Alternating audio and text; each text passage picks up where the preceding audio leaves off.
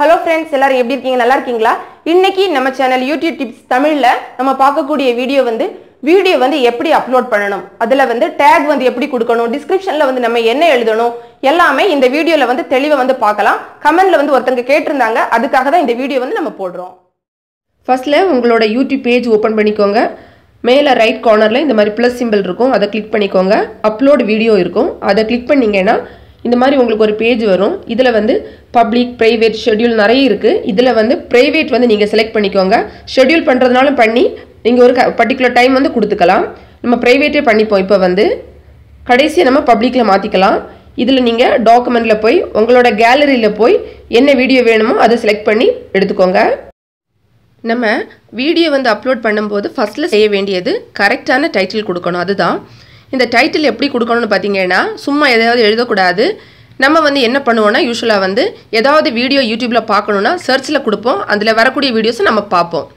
இதே மாதிரி நீங்கள் என்ன வீடியோ அப்லோட் பண்ண போகிறீங்களோ அது ரிலேட்டடாக ஒரு சின்ன வார்த்தையை மட்டும் ஃபஸ்ட்டில் சர்ச்சில் கொடுங்க. அது கீழே நிறைய வரும், வார்த்தைகள் வரும். அதாவது நிறைய சென்டென்ஸில் போட்டிருப்பாங்க. நிறைய பேர் ஏற்கனவே அப்லோட் பண்ணியிருக்கிறதுனால மக்கள் ஏற்கனவே சர்ச் பண்ணியிருப்பாங்க. ஸோ அது எல்லாமே கீழே வரும். அதில் அந்த வரக்கூடிய லிஸ்ட்டில் இருந்து நீங்கள் ஏதாவது ஒன்று ரெண்டை உங்களோட டைட்டிலை கொடுத்துக்கோங்க. எதுக்காகனா, இந்த மாதிரி நம்ம கொடுக்கும்போது நம்மளோட வீடியோவை ஈஸியாக சர்ச் பண்ணும்போது வந்துடும். அதுக்காக தான். அப்புறம் இன்னொரு விஷயம், டைட்டில் இங்கிலீஷில் மட்டும்தான் கொடுக்கணும் அப்படி கிடையாது, தமிழ்லேயும் கொடுத்துக்கோங்க. ஏன்னா ஒரு சிலர் தமிழில் கூட டைட்டில் அதாவது சர்ச் பண்ணி பார்த்து எடுப்பாங்க வீடியோஸ் எல்லாம். ஸோ அதனால் தமிழ்லேயும் கொடுத்துக்கோங்க.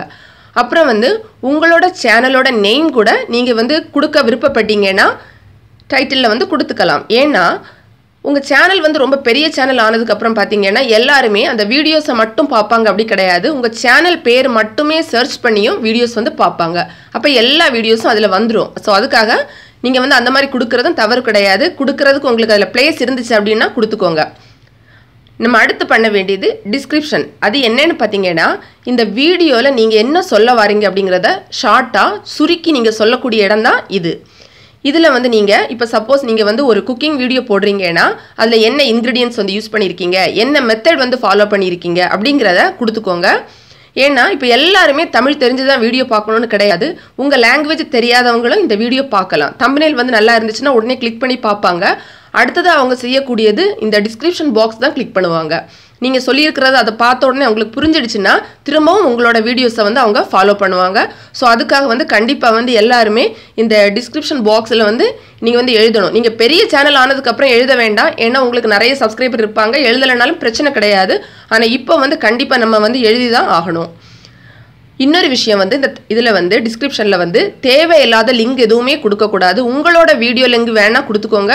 இல்லைன்னா அந்த வீடியோக்கு சம்மந்தப்பட்ட ஏதாவது லிங்க் இருக்குன்னா மட்டும்தான் கொடுக்கலாம். மற்றபடி கொடுத்தீங்கன்னா உங்கள் சேனலுக்கு பிரச்சனை வந்துடும். அடுத்தது நம்ம பண்ணக்கூடியது டேக் கொடுக்கணும். டேக் கொடுக்கும்போது முடிஞ்ச வரை ஸ்மால் லெட்டர் யூஸ் பண்ணிக்கோங்க. ஏன் சொல்கிறேன்னா, நான் இதில் கேபிட்டல் லெட்டர் வச்சுருக்கேன், அதனால தான் சொல்கிறேன். ஸ்மால் யூஸ் பண்ணிக்கோங்க, அதான் சரியாக இருக்கும். அப்புறம் இது சின்ன சின்ன வார்த்தைகளாக கொடுத்துக்கணும். ஒரு வார்த்தையை டைப் பண்ணிவிட்டு நீங்கள் கமா கொடுத்தாலே போதும், ஆட்டோமேட்டிக்கலி உங்களுக்கு இந்த மாதிரி பாக்ஸில் இன்டு மார்க்கோட வந்துடும். இப்படி தான் நீங்கள் டேக் கொடுக்கணும். டேக் எதுக்கு கொடுக்கணும்னா, ஒருத்தங்க இப்போ உங்கள் ஏதாவது ஒரு வேர்டு போட்டு சர்ச் பண்ணுறாங்கன்னா நீங்கள் டேக்கில் கொடுத்துருக்கிற ஏதாவது ஒரு வார்த்தை அதில் வந்தால் கூட உங்கள் வீடியோ வந்துடும்.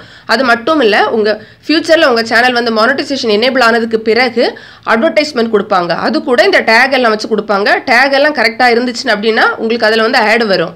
அதனால டேகுமே கரெக்டாக கொடுத்துக்கோங்க. அப்புறம் ஸ்பேம் பண்ணக்கூடாது டேகில். அதாவது கொடுத்த ஒரே வார்த்தையை திரும்ப திரும்ப நீங்கள் டேகாக யூஸ் பண்ணக்கூடாது. ஒரு வார்த்தை ஒரு தடவை மட்டும் கொடுத்துக்கோங்க. அதே மாதிரி இன்னொன்று, இந்த வீடியோக்கு சம்மந்தம் இல்லாமல் எதையாவது ஒன்று டேகில் கொடுத்தீங்கன்னா அதுவும் ஸ்பேம் தான். நிறைய ஸ்பேம் உங்கள் சேனலுக்கு வந்துடுச்சுன்னா யூடியூப்லேருந்து ஆட்டோமேட்டிக்கலி உங்கள் சேனலை டெர்மினேட் பண்ணிடுவாங்க. ஸோ ரொம்ப கவனமாக இருக்கணும். இந்த மாதிரி தான் நீங்கள் டேக் கொடுக்கணும். டேக் பார்த்தீங்கன்னா ஒரு 10, 15, மேக்ஸிமம் ஒரு 20 வரை நீங்கள் கொடுத்துக்கோங்க. அதுக்கு மேலே எல்லாம் போகாதீங்க. அளவோடு நம்ம கொடுத்துக்கலாம். நம்ம வீடியோவுக்கு சம்மந்தப்பட்டதை நம்ம நம்மளோட டேகில் கொடுக்கணும். இப்போ நம்ம பண்ணக்கூடிய எல்லாமே இந்த பேசிக் இன்ஃபர்மேஷன், அதுக்கு கீழே தான் நம்ம பண்ணிகிட்ருக்கோம். இதில் கஸ்டம் தம்ப்நெயில் பண்ணுறதுனாலும் பண்ணிக்கோங்க. நான் இது தனியாக வீடியோ போட்டிருக்கேன், பிளேலிஸ்ட்டில் பார்த்துக்கோங்க. அடுத்தது நம்ம பண்ணக்கூடியது அட்வான்ஸில் பார்த்துக்கலாம். அதை கிளிக் பண்ணால் இதில் நிறைய இருக்கும். ஃபர்ஸ்ட் ஒன் பார்த்தீங்கன்னா கமெண்ட் இதில் அலோ கமெண்ட் வந்து நீங்கள் செலக்ட் பண்ணீங்கன்னா உங்கள் வீடியோக்கு கீழால் வந்து கமெண்ட் வரும். அதை கொடுக்கல அப்படின்னா கமெண்ட் வராது. அப்புறம் இந்த டாப் கமெண்ட் இதெல்லாம் நான் ஏற்கனவே தனி வீடியோ போட்டிருக்கேன், அது பார்த்துக்கோங்க. அப்புறம் இந்த வியூ ரேட்டிங்ஸ் இருக்குல்ல, அதுவும் அதே மாதிரி தான்.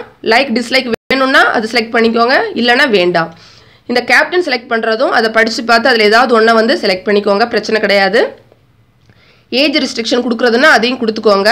அதாவது உங்கள் வீடியோ 18 வயசுக்கு மேலே உள்ளவங்க தான் பார்க்க முடியும் அப்படின்னா அப்படி கொடுத்துக்கோங்க. கேட்டகரி பார்த்தீங்கன்னா நிறைய இருக்குது, அதை கிளிக் பண்ணி பார்த்தா உங்கள் வீடியோ எதுக்கு சரியான கேட்டகரியோ அந்த கேட்டகரி கொடுத்துக்கோங்க. அப்புறம் வீடியோ லாங்குவேஜும் கொடுத்துக்கோங்க. ரெக்கார்டிங் டேட் பார்த்தீங்கன்னா என்னைக்கு ரெக்கார்ட் பண்ணீங்களோ அதுதான் கொடுக்கணும்னு இல்லை, நீங்கள் வீடியோ எடிட் பண்ண நாள் கூட நீங்கள் வந்து கொடுத்துக்கலாம், பிரச்சனை இல்லை. அப்புறம் கண்டென்ட் டிக்ளரேஷன் லாஸ்ட்டில் இருக்குது, ரொம்ப கவனம். நீங்கள் ஸ்பான்சர் வீடியோ அந்த மாதிரிலாம் போடுற டைமில் இதை கண்டிப்பாக செலக்ட் பண்ணணும். நம்ம நார்மலாக வீடியோ போடுற டைமில் இது போட வேண்டாம், சும்மாவே பண்ணிக்கோங்க, பிரச்சனை இல்லை. இவ்வளோதான் நம்ம வந்து இந்த அட்வான்ஸ் செட்டிங்ஸ்லேயே நம்ம பண்ணக்கூடியது. இந்த ஸ்பான்சர் வீடியோ பார்த்தீங்கன்னா நீங்கள் வந்து அடுத்தவங்கள்ட்ட இந்த காசு வாங்கி போடக்கூடிய வீடியோ எல்லாமே அந்த கேட்டகரியில் வந்துடும். ஸோ அந்த மாதிரி பண்ணும்போது அதை வந்து நீங்கள் கண்டிப்பாக வந்து செலக்ட் பண்ணணும். இந்த மாதிரி தான் நம்ம எல்லாமே பண்ணுவோம். இவ்வளோ நம்ம அட்வான்ஸ் செட்டிங்ஸில் வந்து பண்ணிட்டோம். திரும்ப நம்ம பேசிக்கில் போய்க்கலாம். அதேமாதிரி இந்த தானு போட்டிருக்கு பாருங்கள், அந்த லாங்குவேஜ் செலக்ட் பண்ணுறது அதையுமே செலக்ட் பண்ணிக்கோங்க. தமிழ், இங்கிலீஷ், அதில் நிறைய ஆப்ஷன் இருக்குது. உங்கள் வீடியோவை அதே மாதிரி ப்ரீமியர் பண்ணுறதுனா நீங்கள் பண்ணிக்கலாம், அதுவும் இருக்குது. இந்த டிரான்ஸ்லேஷன் பார்த்தீங்கன்னா நான் வந்து பொதுவாக யூஸ் பண்ணுறது கிடையாது, ஒரு சிலர் பண்ணுவாங்க. அதாவது இப்போ ஒரிஜினல் லாங்குவேஜ் என்ன அதையும் கொடுத்து அப்போ டிரான்ஸ்லேஷன் இன்ஃபர்மேஷன் என்ன லாங்குவேஜில் உங்களுக்கு வேணும் அதையெல்லாம் மாற்றி நம்ம பண்ணலாம். இது வந்து பார்த்தீங்கன்னா இந்த மாதிரி பண்ணுற டைமில் அந்த காசு உங்களுக்கு மட்டும் சொல்ல முடியாது, அந்த கம்யூனிட்டிக்கு எல்லாருக்குமே கிடைக்கிறது மாதிரி இருக்கும். ஸோ அது நமக்கு தேவை அப்படின்னு சொல்ல முடியாது. இவ்வளோதான் நம்ம வந்து நார்மலாக வந்து ஒரு வீடியோ அப்லோட் பண்ணுற டைமில் நம்ம செய்ய வேண்டியது. ஸோ பேசிக்லேயும் செய்யணும், அட்வான்ஸ்லேயும் செய்யணும். டிரான்ஸ்லேஷன் வந்து அவ்வளவு தேவை கிடையாது, அது நீங்கள் யோசித்து பார்த்து உங்களுக்கு வேணும் அப்படின்னா மட்டும் நீங்கள் வந்து பண்ணிக்கோங்க. இப்போ ப்ரீமியர் நீங்கள் செலக்ட் பண்ணீங்கன்னு பாருங்கள், ரைட் சைடில் இருக்குது. பண்ணினீங்க அப்படின்னா உங்கள் வீடியோ அந்த வர டைமில் வந்து நீங்கள் வந்து லைவ் சேட் பண்ணலாம், அதுக்காக தான் வச்சுருக்காங்க அவங்க. இப்போது எல்லாமே நீங்கள் ப்ரைவேட்டில் வச்சு பண்ணிக்கோங்க. இப்போ ப்ராசஸிங் டன் வந்துருச்சு பாருங்கள். இந்த டன்னை வந்து அடுத்து நம்ம கிளிக் பண்ணோம் அப்படின்னா வீடியோ வந்து அப்லோட் ஆயிரும். ஆனால் ப்ரைவேட்டில் தான் இருக்கும். அடுத்தது நீங்கள் எண்ட் ஸ்க்ரீன் கார்டெல்லாம் போட்டதுக்கப்புறம் பப்ளிக் வந்து பண்ணிக்கோங்க. இந்த வீடியோ உங்களுக்கு பிடிச்சிருந்தனா லைக் பண்ணுங்க, உங்க ஃப்ரெண்ட்ஸ்க்கும் ஷேர் பண்ணுங்க. மேலும் யூடியூப் சம்பந்தப்பட்ட தகவல்களுக்கு நம்ம சேனல் யூடியூப் டிப்ஸ் தமிழ் சேனலை மறக்காம சப்ஸ்கிரைப் பண்ணுங்க. கூடவே பக்கத்தில் இருக்கிற பெல் ஐக்கானை கிளிக் பண்ணிக்கோங்க.